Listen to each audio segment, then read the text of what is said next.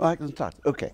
The Constitution makes it quite clear that women, people with disability, and a whole range of other vulnerable people are entitled to equality, and they're entitled to equal protection and equal benefit of the law.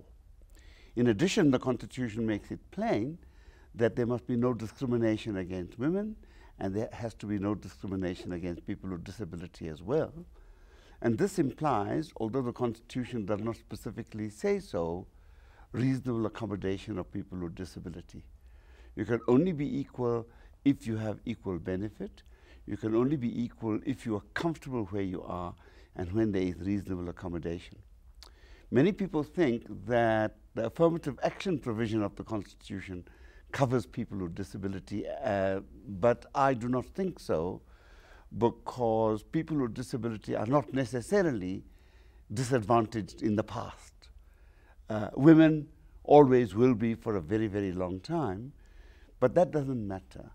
The Constitution provides that there must be equal facilities for people with disability and people with women, people who are women, particularly in relation to matters which relate to their own sense of dignity.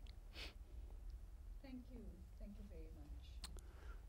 And then just following on that question, how does the Constitution align with the UN Conventions on the Rights of People with Disabilities, which South Africa has ratified? The Constitution aligns perfectly well with them, because Can I just stop you there? Can you say the Constitution aligns with well. the UN Convention? Yeah, yeah. It aligns with the Convention. The Convention does things in more detail. Sorry, yeah. Let's start again. The Constitution aligns well with the Convention, though the Constitution does it in broad terms, the Convention in more specific terms, in relation to reasonable accommodation and so on. Just for the purposes of people who don't know what convention it is, could you just repeat that sentence, mentioning the full name, the Convention on the Rights of Persons? The Convention on the Rights of Persons with Disability. Okay, but can you say the whole thing again? Yeah. So start with, how does it align with the UN Convention? Oh, the Convention aligns with the Constitution. It provides for reasonable accommodation in more specific terms. Our Constitution speaks about it more broadly and in more general terms, but the effect of it is the same. Our Constitution and the Convention both provide for the right to have everyone's dignity respected and protected. And in my view, it is the respect and protection of dignity which is at issue here when we talk about sanitation. Thank you, and we're just coming to that question now. It's specifically about what does the Constitution say about the rights of persons with disabilities in relation to water and sanitation? Well, as I said, the Constitution makes it quite plain that every person must be treated with dignity. As I see it, that is the essence of it. Every person must be treated with equality, which means that where sanitation is concerned, people with disability ought to be able to have access to sanitation, access to clean facilities, in the same way as people who can see and men do. That means reasonable accommodation, and that means that the facilities for women will be somewhat different to the facilities for men. They don't necessarily have to be separate, but both have to be catered for appropriately. And the way in which they deal with disability, the best way to deal with that is perhaps to have a separate sanitation facility for people with disability, who will then look after it properly, make sure that it remains properly clean, and so on. So depends on the disability, because for women with disability who have a wheelchair, of course, the requirement is accessibility with a wheelchair.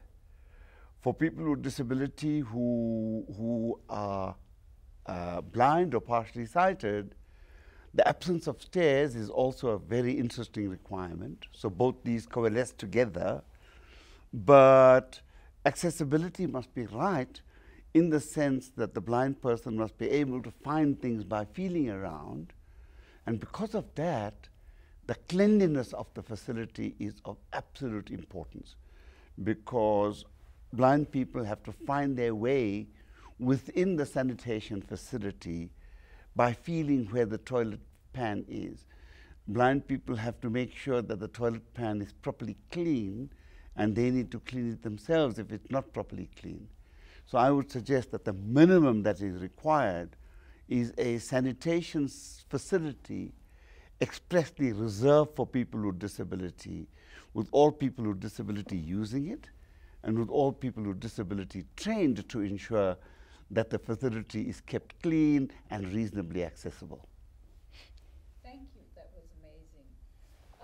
And so what the next question I'd be interested in is, so are you advocating, you seem to be advocating for specific measures for people with disabilities as opposed to universal access? Yes, I think in this case, specific measures are the best way to do it, because well, universal access might work as well, depending on design. But if universal access is done, then one has to make sure that the sanitation facility is very regularly cleaned. One will have to make sure that every sanitation facility is accessible. My own view on that is that if it is more expensive to have universal accessibility, this is an issue where universal access and separate access doesn't make too much of a difference, and therefore if it costs too much, separate access is fine. But if there is universal access, then there must be space all around the place, and they must make sure that every access point, to use a phrase, is kept absolutely clean. So in the case of people, for example, someone who becomes disabled, how will they then access the specialized facilities? What do you mean? So, for example, if we're saying that specific measures should be put in place for people with disabilities, what if and then those services are allocated to people with disabilities? What if you become disabled through violence or illness? Then that person should be able to use it. Okay, so It doesn't matter whether the person is permanent, has a permanent disability or temporary disability. That person should be able to use the disability facility. but then obviously they would have to have enough of those facilities. Yes, there must be enough. for There people must that be need it. enough, and you've got to determine how many people with disability there are in a particular area, or how many people you expect to use it, and make provision for those.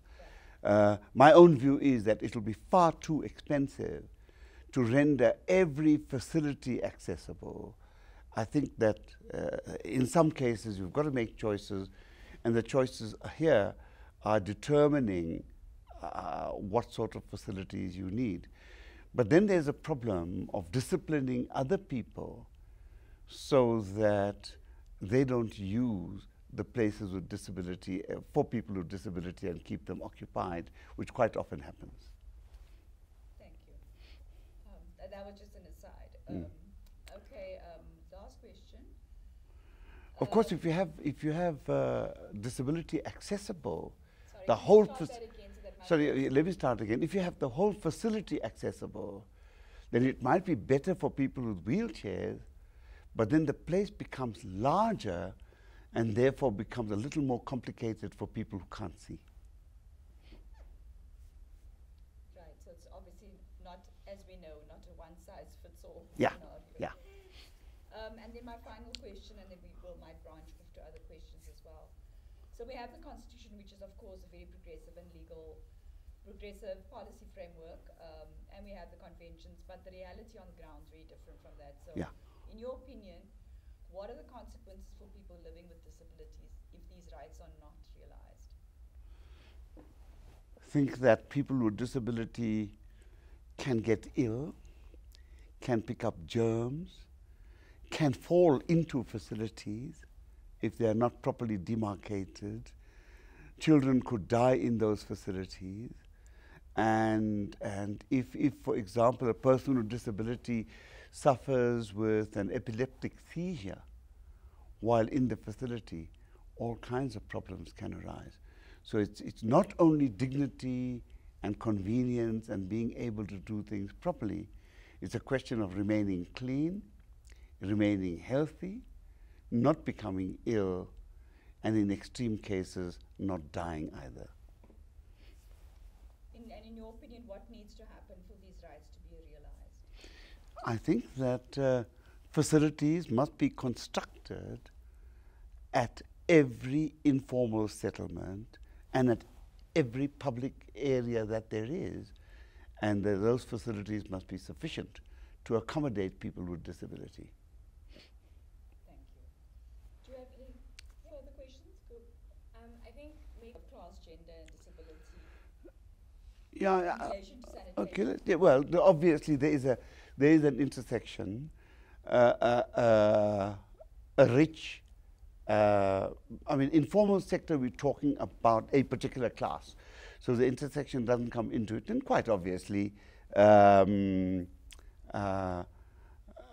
blind lawyer will be able to pay for his own assistance and ensure that he gets into a loo or something like that. A blind judge would probably have a personal assistant and so on. So we're talking about a different thing.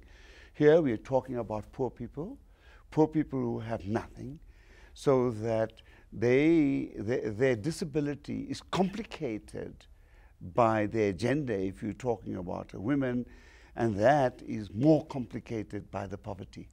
And you put all those three things together, it means that the women are more vulnerable. Because there isn't enough nutrition, people are more vulnerable to illness, and therefore the complications are huge.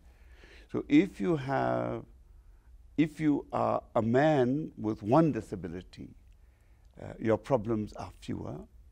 If you are a woman with a disability, the sanitation problem becomes greater. And if you're a woman with two disabilities, then the sanitation problem becomes even greater. So there is a different requirement for both women and men, though if every facility caters for women with disability properly, it must be accepted that men with disability would also be catered for properly in the same facility.